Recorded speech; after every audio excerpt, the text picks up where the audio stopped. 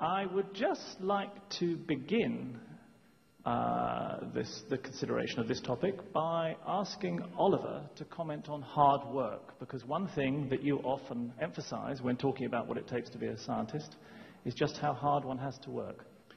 Well, I really think I don't think you have to work hard. I think you have to play hard. And what I mean by that is you should choose a field of work that is not work, that you enjoy so much that when you go, let's say, to the laboratory, you go to play.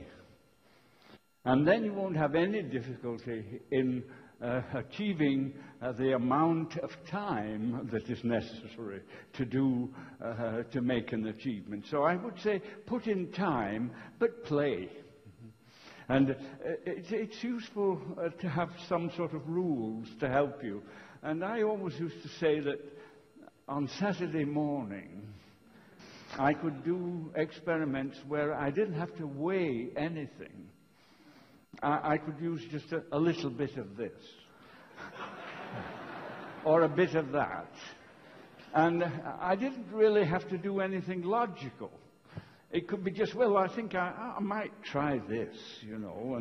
And those Saturday morning experiments are really Saturday morning play. And they're full of enjoyment and often quite productive. So play hard.